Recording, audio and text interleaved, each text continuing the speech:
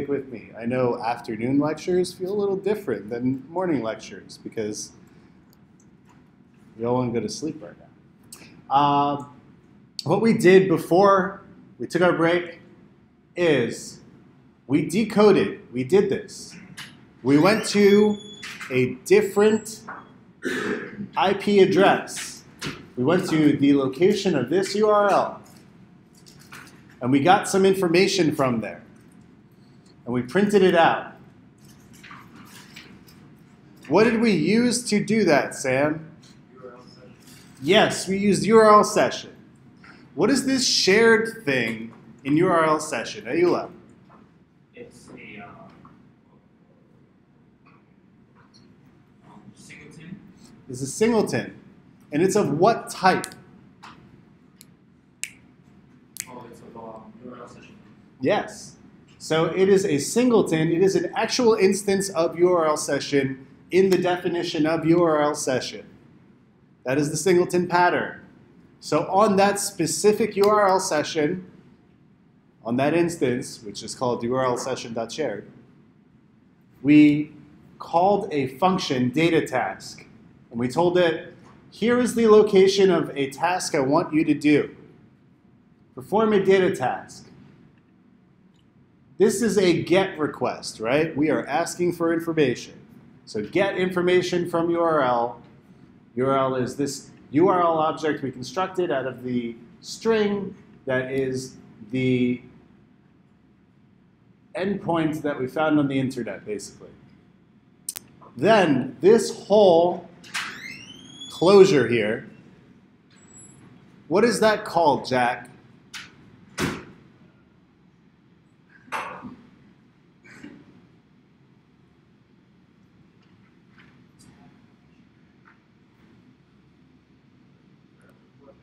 Yeah, what do we, so when I create a data task for a URL session, data task, it takes two arguments. That's right. So the completion handler, this whole closure in this trailing closure syntax is the completion handler for that same function. So this is an argument into data task, this closure. A completion handler for the GET request to that URL. In that closure, I get in the completion handler, I'm provided with 3 pieces of information. What are those 3 pieces of information? Add up.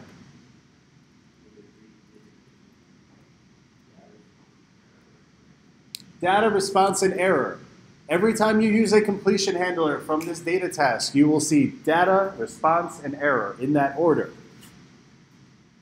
You can then use those things. You can trust that those things are the data, the response, and the error of making that GET request. Response we are not dealing with a lot today. Error, pretty straightforward. All of these come back optional. So this is of type data question mark. This is, I think, URL response question mark, and then error question mark. So if error is not nil, that means there's an error.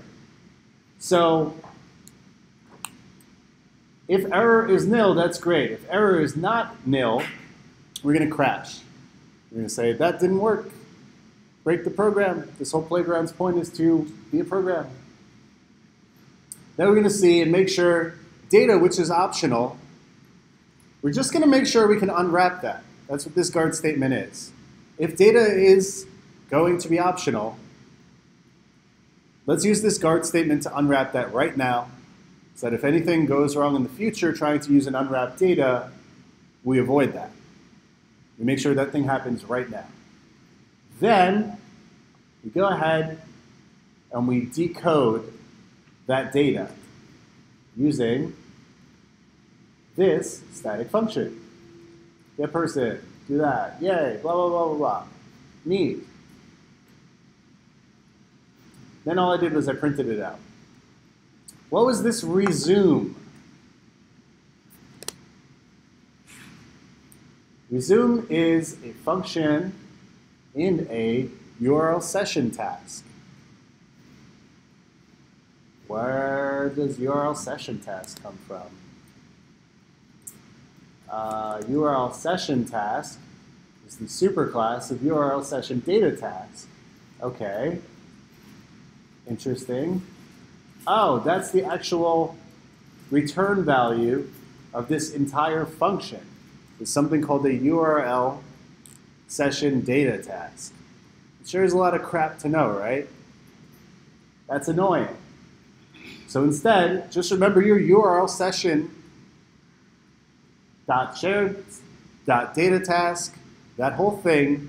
You're providing a template here, right? And then when you hit resume, it's like you're actually calling that function. So the way that a URL session data task works is that someone has to tell it to be triggered. Someone has to say, create this task. Here's the thing, though.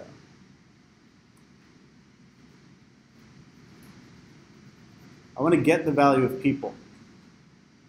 I want to create a function that I call this function inside of that gives me the value of people so that I can use it elsewhere when I call that function. Huh. I'm scared. I'm really scared. Yes. So, this is a function being called, this is a function being defined and then called. But I want to be able to create a function specifically for people so that I can go ahead and get people. Right now, this is kind of the inverse. I've just got some function here being called that gets me people. I want to be able to throw this whole thing into one class, or have it refer specifically to one class. How do you think we should do that? We're going to create our own interpretation of what URL session is. We're going to create a struct called, what type of thing are we dealing with here? What objects do we get back when we make this call? People, right? The whole point of this is people. The whole point of all of this is people. So struct, I'm going to call this our people API client. Why did you call it client?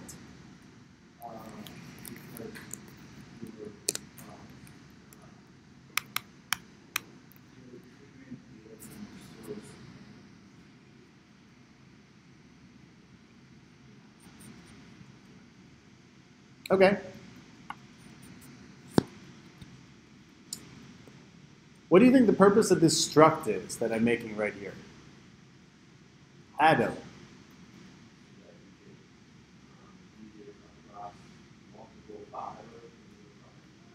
That's right.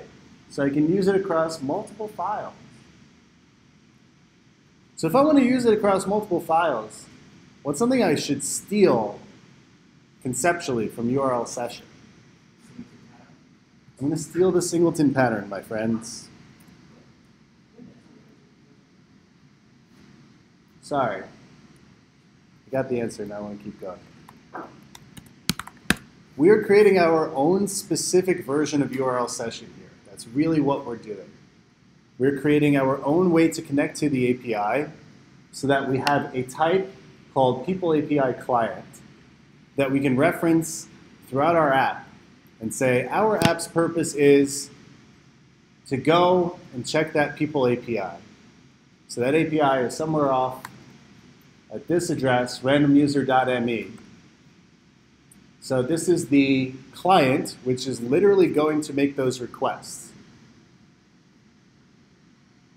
On the most abstract level, this is the client in the server-client relationship. This is taking on that responsibility of literally being the client that goes and makes requests. So that's why we call it people API client. So our client is going to imitate the pattern of the more broad URL session. It's going to imitate that by having, I don't know, let's call it shared. Have that be a people API client.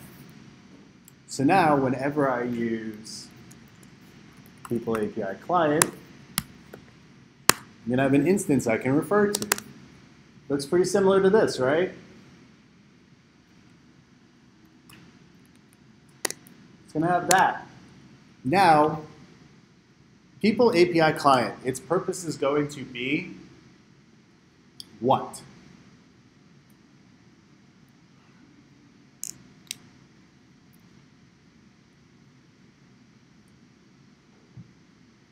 If it is the client that goes and gets the data, what is it going to give to the rest of the app?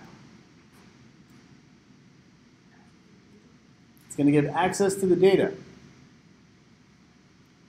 This struct exists to literally get the information that the rest of the app is going to use. The rest of the app is going to go to this struct or this shared instance of this struct and say, hey, is the data there? If not, can you get it for me? Because I want to use it. This is the connection. This is the client to the external sources of data.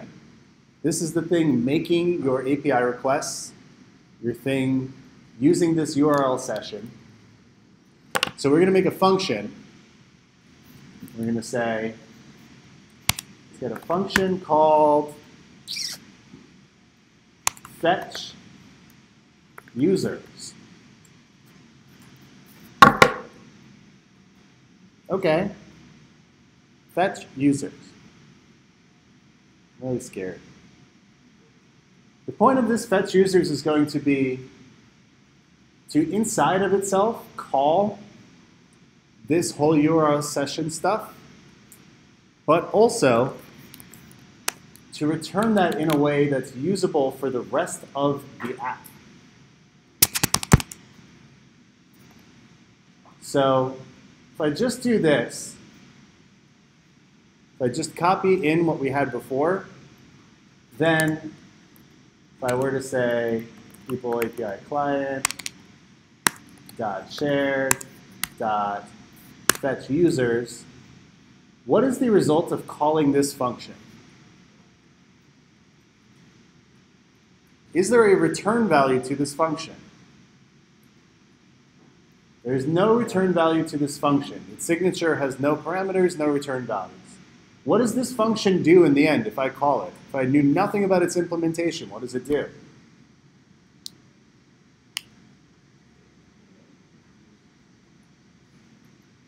What?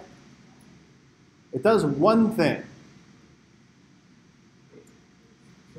This function right here, fetch users, if I call it like this, what does it do? It fetches the data, but like, I don't get to use that data in any way. Aaron, what does it do? It just prints some stuff. So now we have to create the mechanism by which we can use this data task to fetch users and then give it to the rest of the app. So here's a really fun thing. This thing's also going to need a closure. Yay! Hooray! Okay. So in the data task,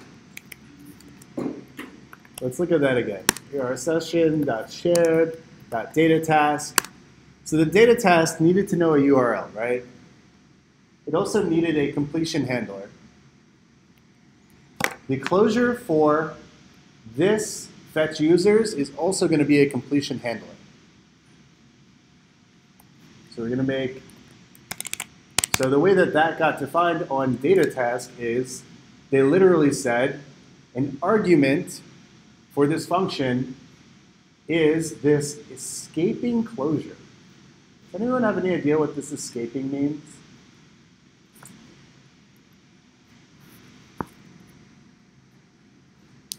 If you answer it now, it will be you sooner in the future. If you help us get to the answer now, you will yourselves escape sooner. Aaron.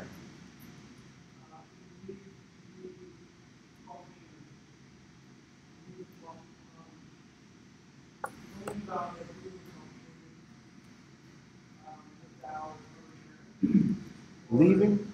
Keep going.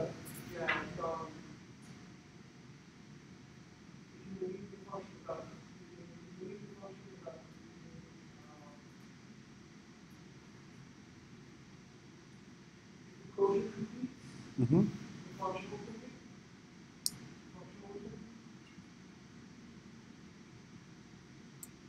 It's kind of the opposite. So, but that's a really good point. Escaping closure, so in a regular closure, the function is not done being called. So it's not done executing until that closure is complete. How might that be a problem on the internet? If we think about how time works. Yeah, if a function needs to perform all the work it does. So we've got this URL session which does some stuff with some data. What's the scary part about doing that on the internet? Might not be there. Let's think about it in terms of time, though. Sorry? It might be slow. Yeah, it might be slow. We might not know how much time it takes. So in escaping closure, oh, this is going to be wrong. An escaping closure allows the function to complete, so to actually complete, without the closure itself resolving.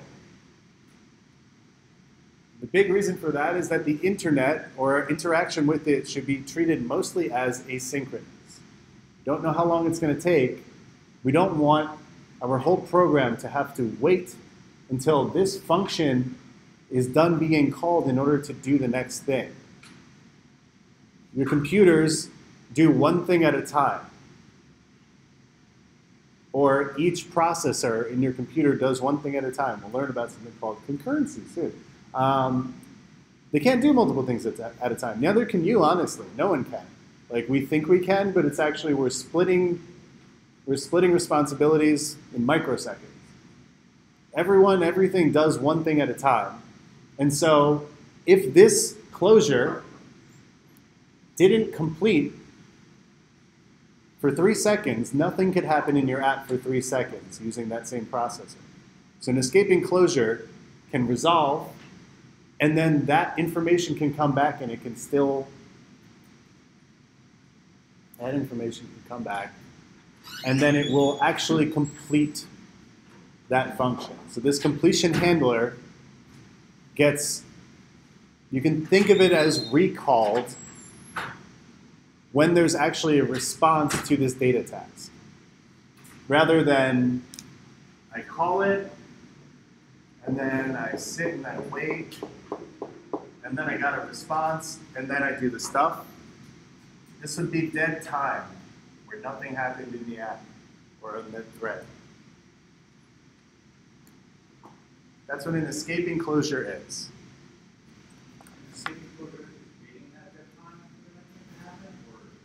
An escaping closure is saying the execution of this function, which that completion handler ultimately is part of that function, the completion of this function is not dependent on this closure actually being executed.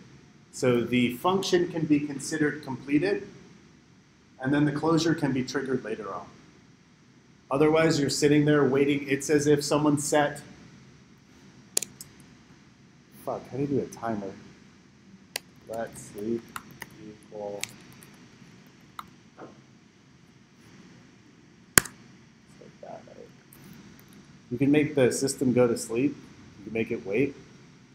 If you didn't have an escaping closure,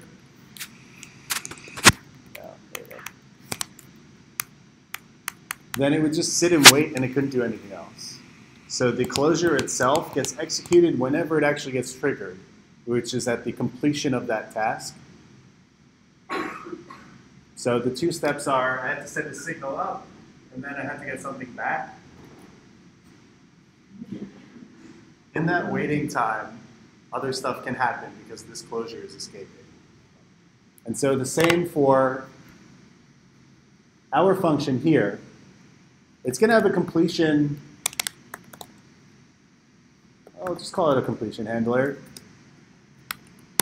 And that we ourselves have to mark as escaping. And here's the last really fun thing.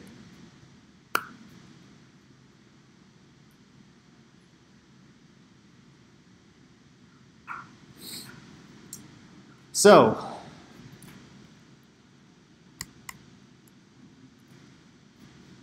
we have seen this thing before, and I'm going to show you an example just so you don't get super scared, because it's really not that bad. It's fine. Say I've got an array. Let array equal 1, 2, 3, 4, 5, 6, 7, 8, 9. Say array dot reduce. Initial result is of type result. Interesting. What's a result? I don't know. I guess I need to give it some answer. All right. What's the signature of that? Boom. Oh, look at that. What a beautiful little closure.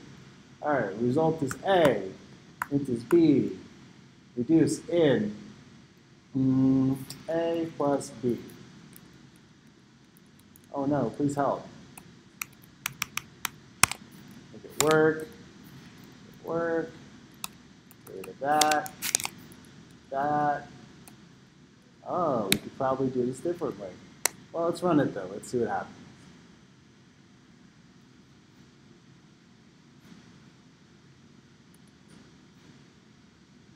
So, if you remember reduce, it's the way that we took a whole bunch of things, we said there's a starting value, and then do some stuff in order to get to the end. What this did was it added all those things up. Let's look at reduce. Reduce uses this thing called result. Wow, my thing doesn't even know what result is. What? What's a result? What is a result? Swift, please tell me. Result is a generic enumeration. What do you think an enumeration is similar to?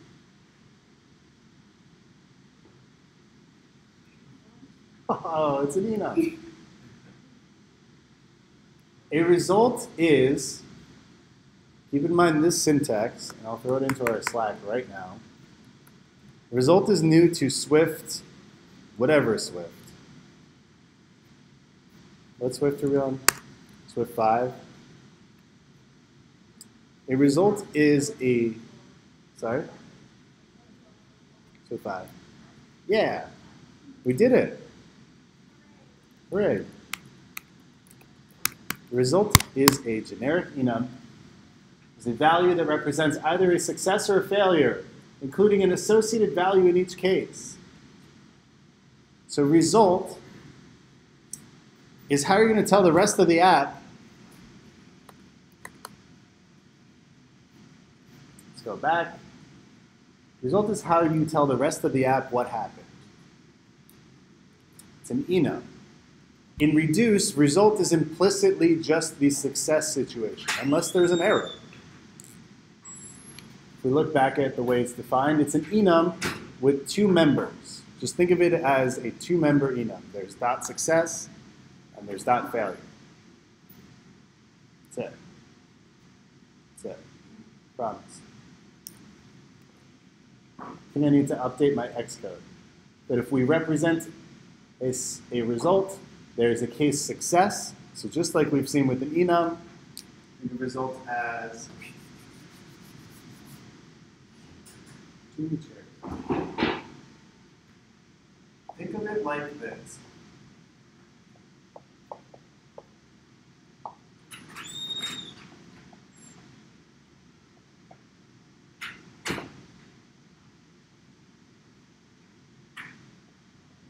On a very abstract level, this is the entire enum of doing anything, right? There's either success or failure. The result of an action is either success or failure. You yourselves or I, or whoever writes the code, we determine what is a success or a failure, but a result only deals with two cases: success or failure. Our results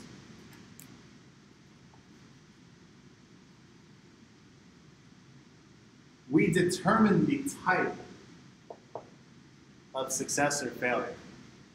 So these can literally be anything until we define them. I think Ben showed you using generics with those angle brackets to create a node or a linked list.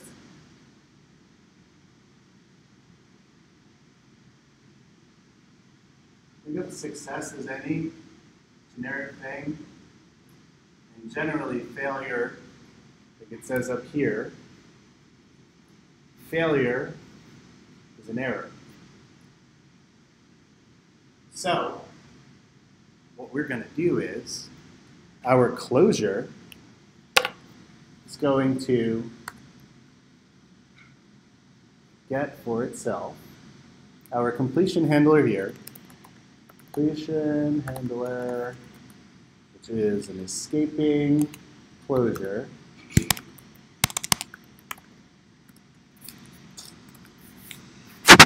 And this is closure syntax, right? It's just like looking at a function signature. It's going to take a result. It's going to return nothing. Just remember that, what do we call a function that doesn't return anything? Void. The two parens and the word void are the same exact thing. The practice now is to use the open and close paren. All right, so here we're going to make a result object. And what we get to do with results is we say what each type for the success and the failure should be. If our call to the internet is successful, what type should we be returning as the success of our call? So as the success case in this result object.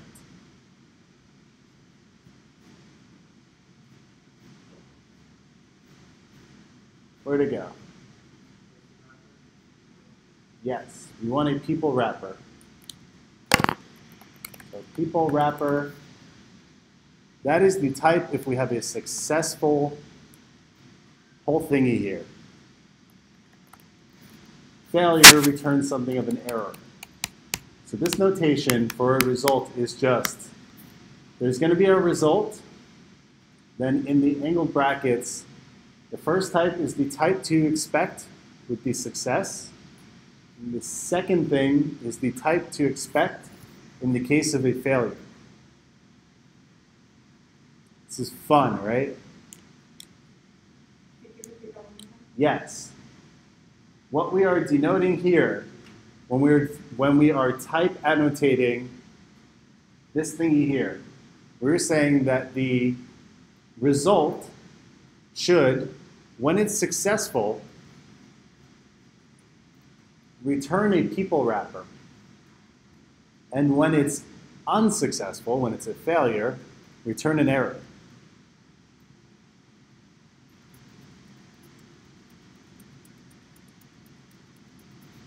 Right.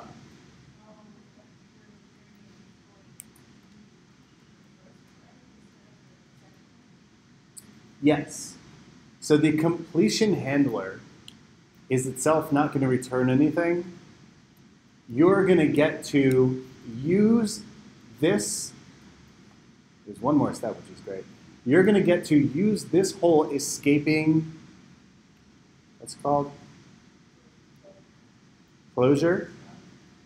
You're going to get to use, so this is the whole escaping closure. You're going to be provided with that result, but since this is an argument of a function, just like we did here with URL session, I get provided with result here, and then I get to tell the closure what I want it to do with that information. So when we used this data task function, it had an escaping closure called the completion handler. It gave me data response and error. My fetch users is going to have to give me a result object. And then anyone calling this fetch users is going to get to look at that result and either pull out a people wrapper or encounter an error.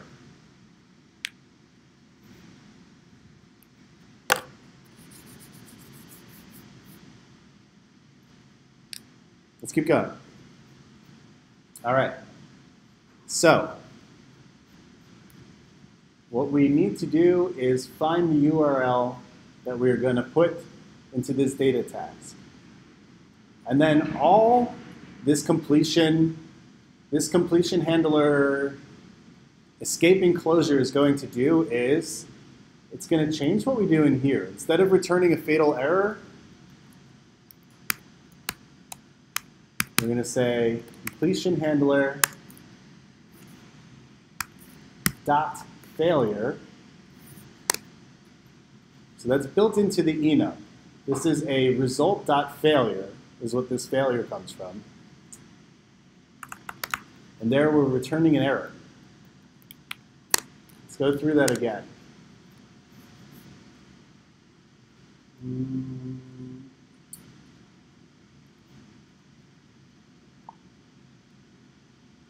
Oh.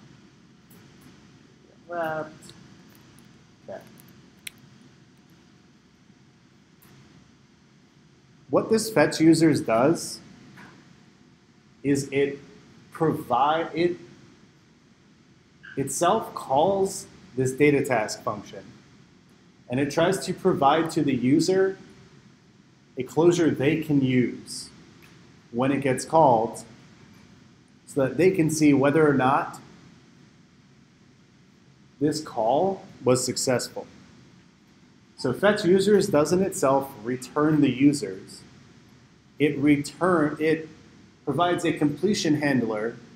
Think of this result as the return of a function, but instead of just straight up returning some people, we're giving them this result to work with so that they can then, when they use fetch users, say, oh, fetch users failed. I can take care of that in the completion handler closure that it gives me. Or fetch users worked. Now I can grab those people. So what we're doing first is we're saying, oh, there's an error when I actually made this request to the internet. So if there's an error, then I'm going to provide to them the failure case in completion handler. So the second part of this enum here, this generic enum, I'm providing that error. They will then be able to see, oh, are there any errors? Okay, good, there's an error. I'm going to use that, blah, blah, blah. Then we're going to say if data doesn't work, I'm also going to have completion handler dot failure. And that's just going to be some other error I created. It's going to be there was no data. Excuse me.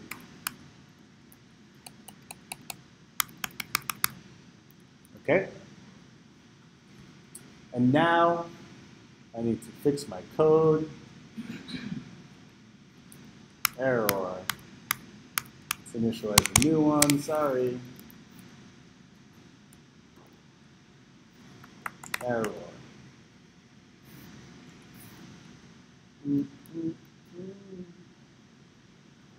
I'm okay with it.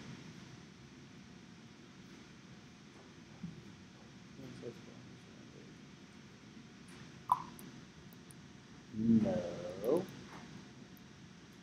What am I doing? 1, 2, 3. There we go. Close. That work. Look at all those parentheses. And it still doesn't work. There's no accessible initializers. Oh no. Let's see how we create an error. Let no data error equal error. All right. How do I initialize an error? I don't know. Anyone ever made an error?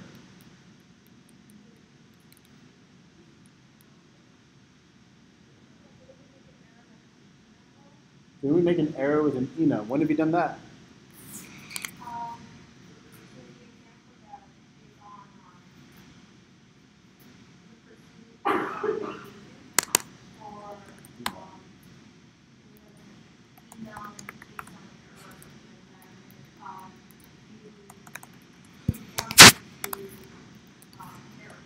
Ooh, interesting. I do something like this, where there's a case, remote, response, error, case, no data, error. Interesting. Return that. I could say remote response error. Woo. I could say this is no data error. All I'm doing here is defining custom errors. I could give these messages. I could give them whatever I want. I could give them some values that can be used when we check these errors. I like that. That was great. Thank you. All right. We've got our failure cases. Or at least we've got some of them. Now, oh no, there's another one. If I can't decode from that data, my people wrapper, what kind of, hi Adam, what kind of error do you think I should create?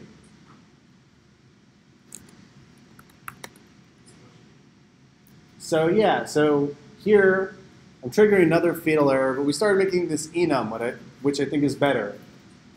What kind of error do you think this should be if I can't decode my person from that data?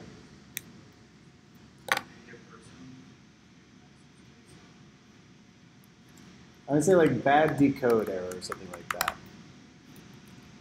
Fetch user errors. And here, let's say again, the result ends up with a failure.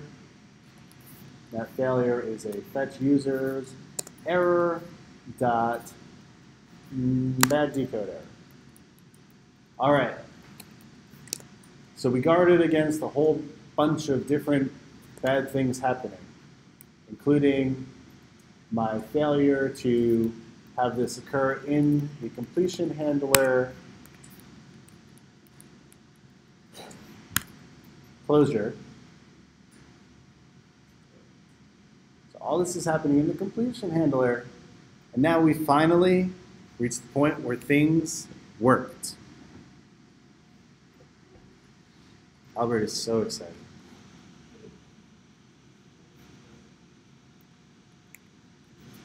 If we made it to this point, if we made it, what do you think we're going to do? Don't cry. You should celebrate. How should you celebrate?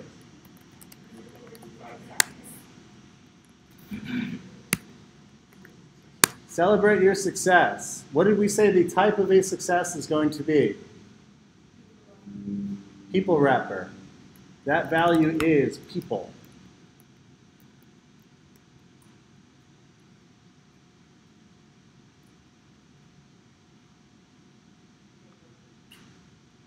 What? I know, I'm feeling like Kevin.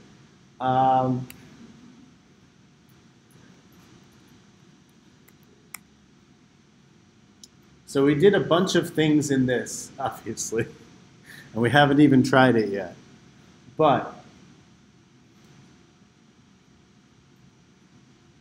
this function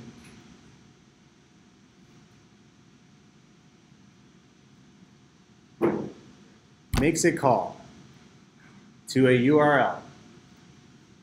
If that URL, if that response from that call doesn't work, there's a specific type of error thrown. Then, if there was no data, there's a specific type of error thrown. Then, if that data couldn't be turned into the type that we expect it to be turned into, there is a specific type of error thrown. Then and only then do we tell whoever's using this function, we did it. We did it. There's a long holiday weekend. We can kill David very soon. So let's try using it. What? I mean, I hope it works, but who's to say?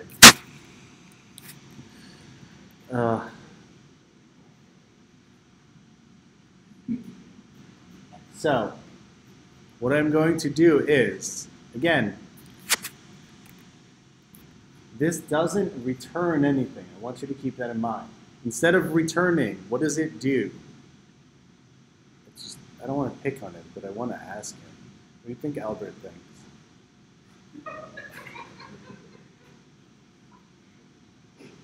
Oh, and Anthony too? I knew I shouldn't have taught after lunch. I should have just sent you home. Eric.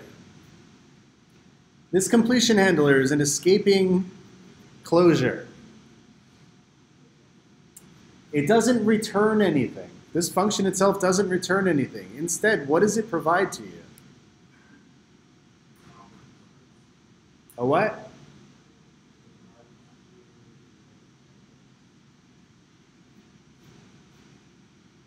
I can't hear you, I'm sorry.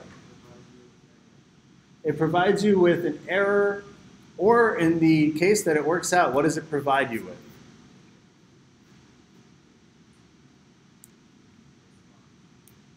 And what is that response? What type?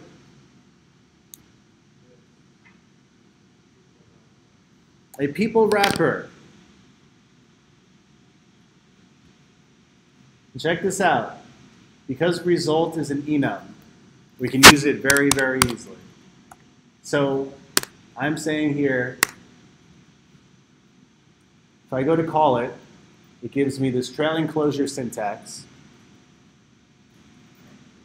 Gives me this one thing called result. So when I'm calling this function, I don't have to worry about it. Oh yeah, what are you doing? What are you doing? What are you doing? Why? I don't feel like it. What do you want me to do? What? Return or throw? Huh. Don't want to do that?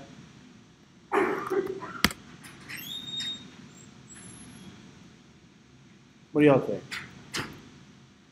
Sorry, I'm getting tired, if I'm being perfectly honest with all of you. Which I tend to think I am all the time anyway.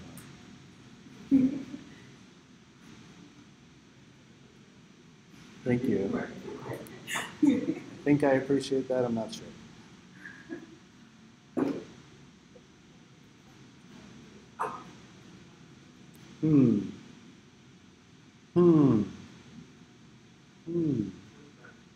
What?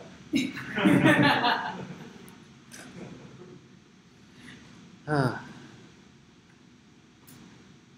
on one sec.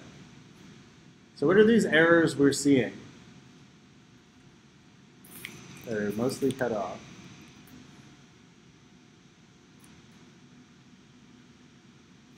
Guard body must not fall through. Consider using a return or throw to exit the scope.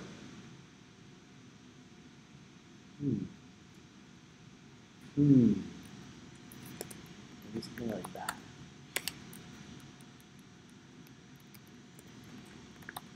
Huh. What's that? Huh. What is this return for?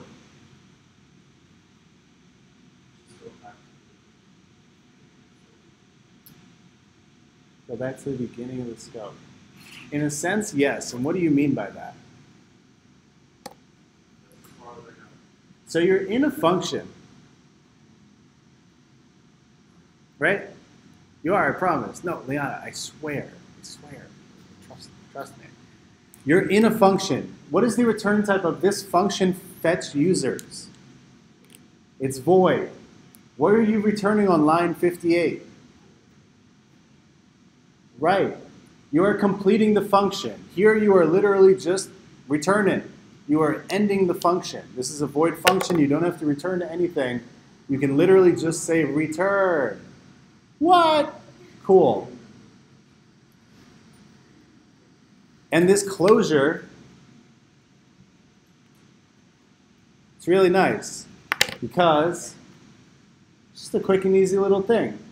You've got one item coming in, and the return of the closure is void, so you don't have to do anything else. You just say, hey, you, mister, can I please have some data? So here if I said,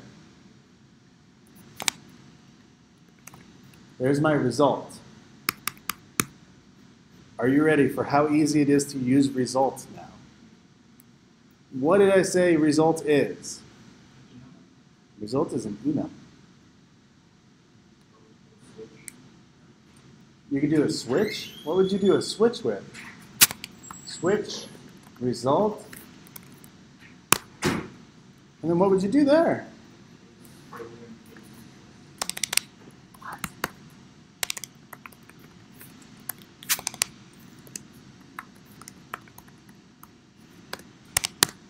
What?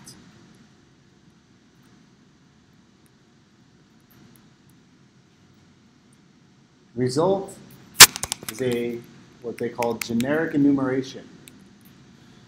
So it's a format that you can use for all of your calls. The nice thing here is that there are only two cases. And here's a cool thing you can do with enums. Ready? What is the actual type of failure? I'm not going up, but our result when we declared it, what is the type that it has?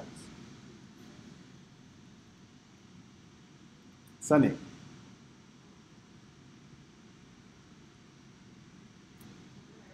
It was error. So whatever is in here, I can use as an instance of error. How do I know what's in there? Well, I can do something similar to what I've been doing with optional binding, what I've been doing with the catch portion of my do catch construct. I can just say, let this thing that comes out of there be called error. Now in this context, I can print error. Neat. What about success? What is the type of success? A what? People wrapper. We can call it whatever we want. I can call it people wrapper.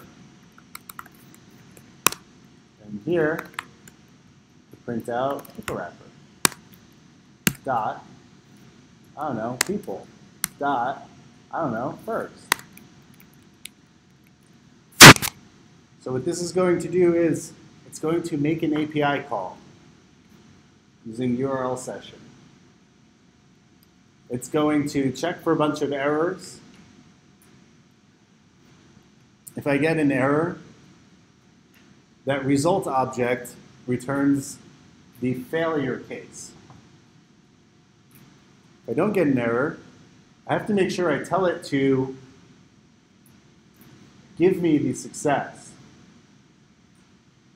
And then I can do whatever I want with the internet, with the information I got off the internet.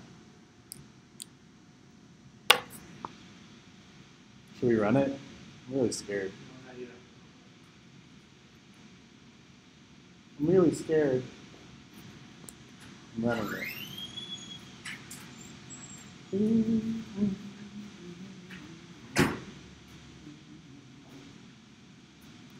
Oh my God, look how long it's taking.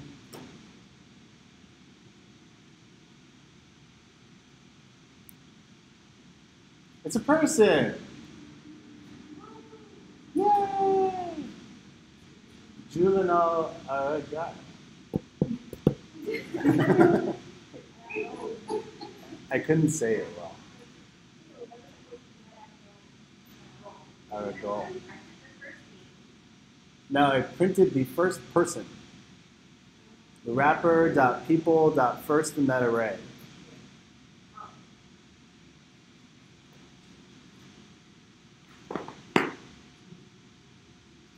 How do we feel about that? Could also say var first person equal to a person from person.name. Oh man. All right, well let's make a person.name. Person.name.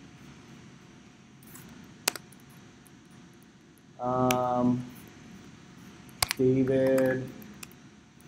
That's a title. David, Mr. Hold on.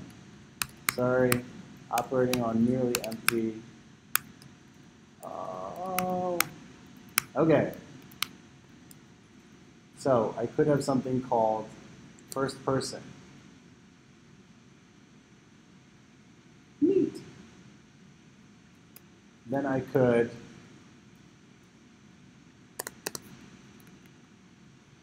change that first person in here, say first person equal to the first thing I get as a result.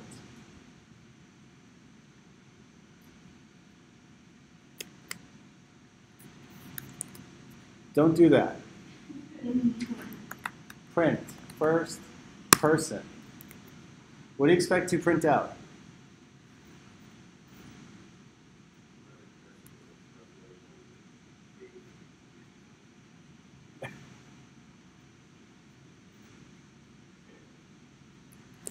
Let's see.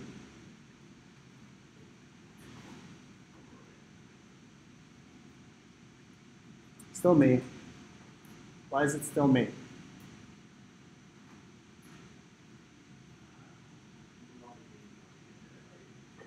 What? You're no longer getting it off the I am.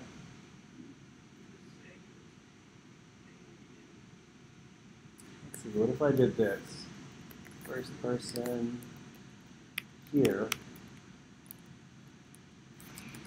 There's that. Person Mrs. Davida Rifkina.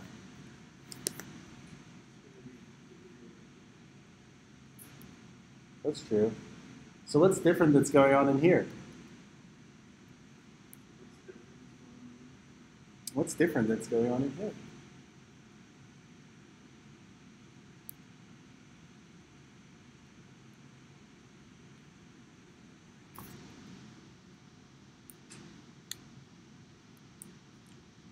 What is different that's going on in here is that I declared a variable.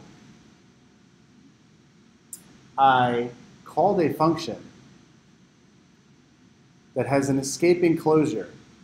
And so once it sent the request to the external source, it went ahead to the next thing to do.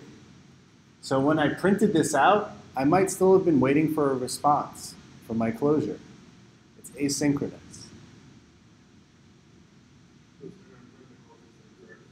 It's going to print whatever value it finds there once it gets to that line. It executes this, but because the closure is escaping, that means that we might be waiting for the result to come back at some point, but it considers this fetch users function, it considers that done. It says, I am all done calling that function. Let's go to the next thing in my program. And that is why, hang on one sec.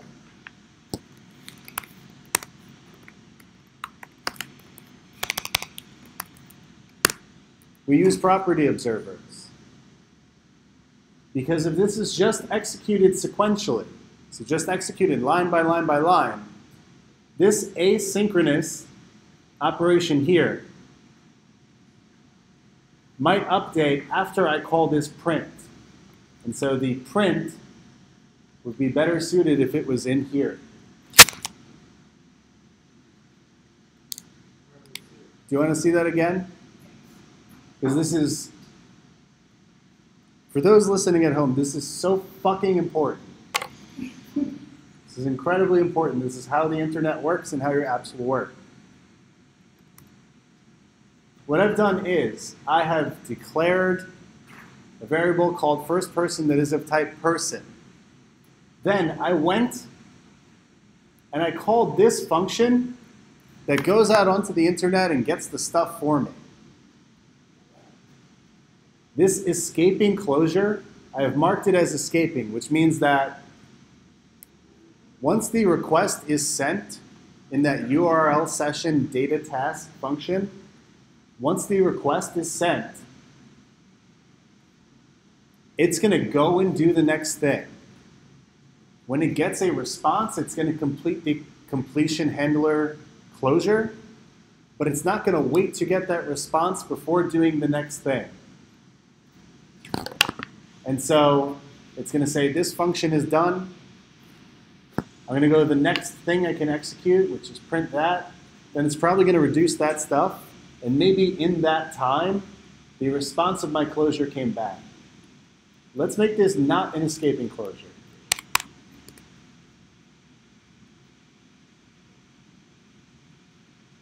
What are some errors you see?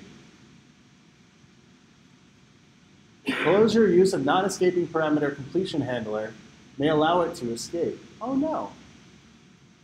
Parameter completion handler is implicitly non-escaping. Damn. What do you think that's built into?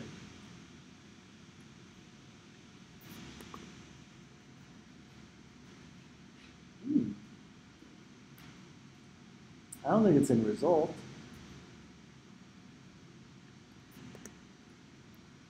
Oh, data tasks are escaping. So your closures you create must be escaping closures because they have within them escaping closures. So in terms of timing, the program doesn't know what the hell to do if you say, I've got a closure, it's doing some stuff inside of it that you don't have to wait for, but you have to wait for me. It doesn't make any sense. If you have an escaping closure that is used to trigger another escaping closure, they both have to be escaping. Otherwise, blah.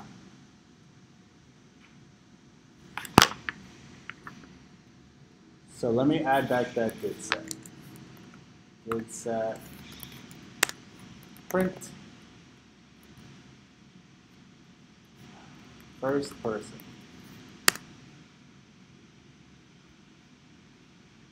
Let's do it like this. Ready? For blank in 1.5.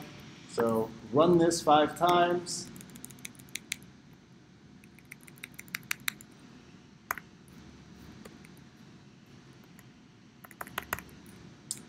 Bastard.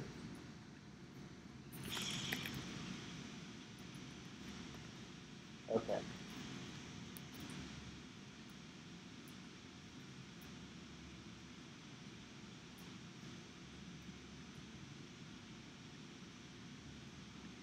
Put into code. Ooh, corrupted. The given data was not valid JSON. Ooh, there's an error in one of my calls. Where was that? What's to say?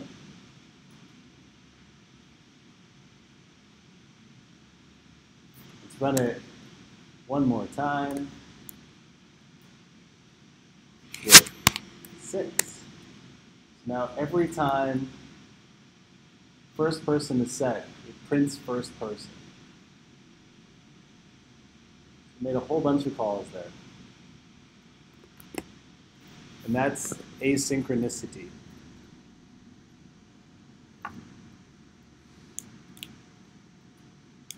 Then are anyone's feelings hurt?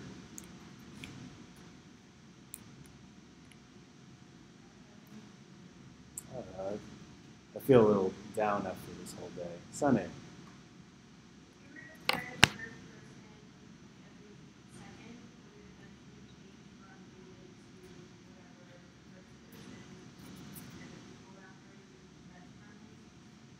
it would print out whatever the last thing that's been set, whatever the last value set before that moment in time was. So because we don't know the actual interval between these requests and the responses, like, it just happens to be whatever that amount of time was. So I've got like, sleep for 2 seconds, and then print first person.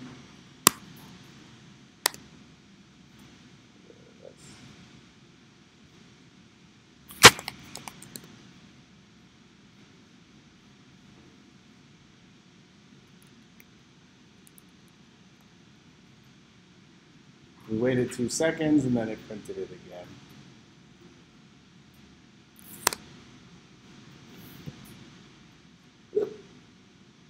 Excuse me. Oh, we do. Cool, I guess I can leave now. No.